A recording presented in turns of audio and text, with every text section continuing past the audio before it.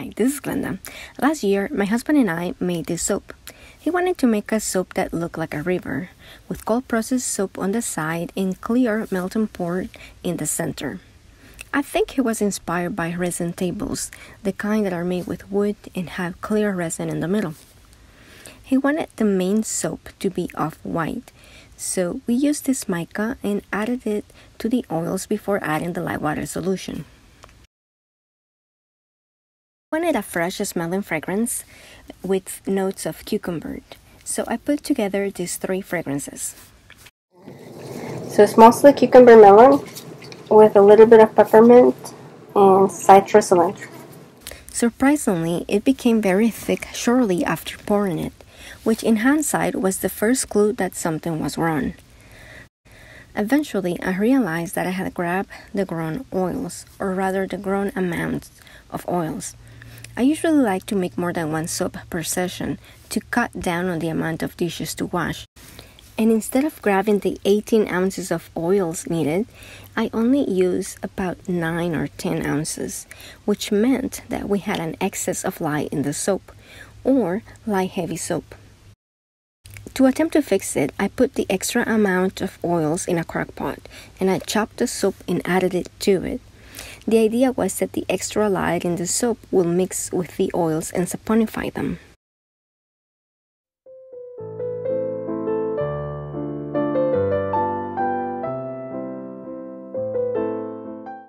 I'm gonna let it cook. Hopefully this will start melting. We'll see. It took a while for the soap to melt, and even when it did, it was not incorporating with the new oils. I think I should have used a stick blender here, and that would have helped, but I didn't.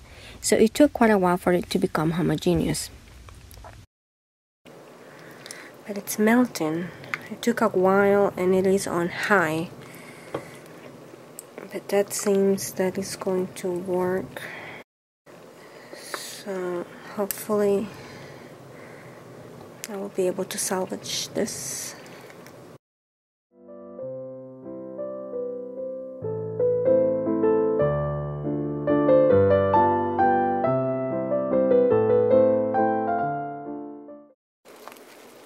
There's so much foam. I think I'm gonna put it in low. I don't know if the foam is from the actual soap or is from the glycerin. I think it's ready. Once it reached the mashed potato looking phase, I decided to test the pH to make sure it was safe. The best method to do this is with a pH meter, but in absence of that, I had these pH strips, which I had read were more accurate than the single color ones. So I'm going to put some distilled water here. The oil's still separating from it, so I'm not sure if it's coming together. But I'm gonna grab a little piece. Going to stir it. I'm gonna use this. I think I'm looking for a number 11, which will be this. Or is it 9? I don't remember. So I'm going to dip it quickly.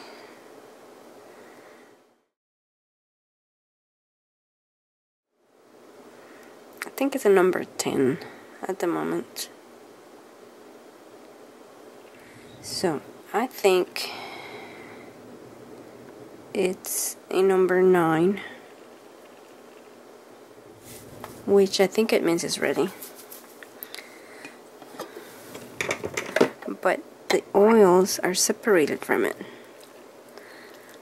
so I'm not sure if this has worked. Like if I move it, they come together. Oh, it's strong in my eyes because of the fragrance. I would like for the oils to incorporate a little bit more. The oils are still a little bit separated. It's at 220. I think I'm going to turn it off now. I mean, technically it's done. I just don't think, unless I'm moving it, the remaining oils do not seem to be fully incorporated.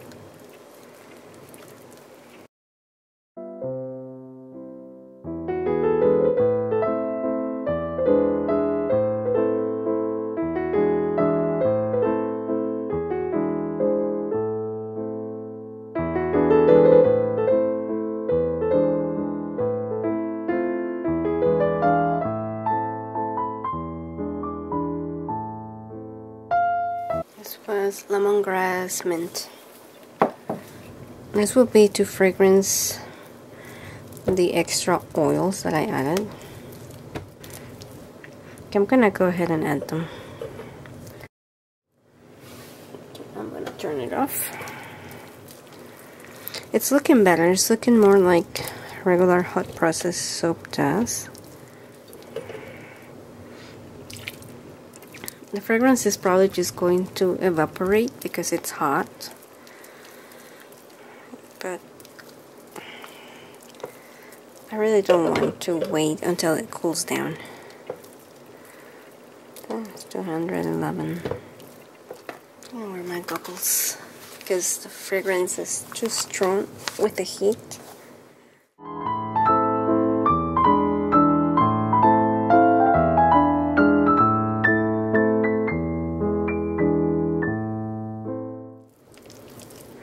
It's not that I needed to unmold, it's just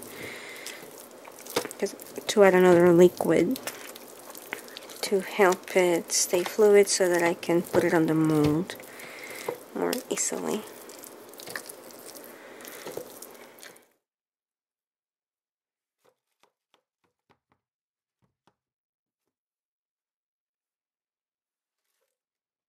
I am adding some flower embeds that I had gotten ready for another soap, but I figured they might be useful in this one since there is no colorants or any other design on it.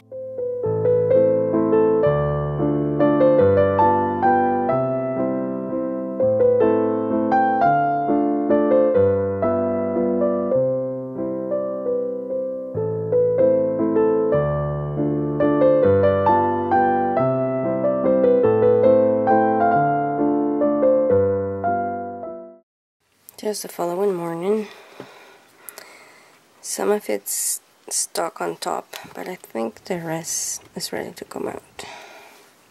My plan was to cut one bar vertically, the one at the end, and then the rest horizontally. So after cutting the first part, I turned the soap over and I cut the other ones where I saw the leaves so that the flowers could be seen. Next, I'll show you a picture of how they looked at the end, and I'm also going to show you a picture of how the original soap looked because we did make it again, and this time with the proper amount of lye. Now, I'll show you briefly how I made the flower embeds in case you're interested. I made them with soap dough and a flower mini cutter, and I also had one in the shape of a leaf, so that I can also cut the leaves. I tried to make the soap dough thick enough so that I could place them where the bar is cut and they could be seen in two of the bars. As always, thank you for joining me, and I will see you next time. I have included a link to several of the supplies used in case you're interested. You can check them out below. Bye!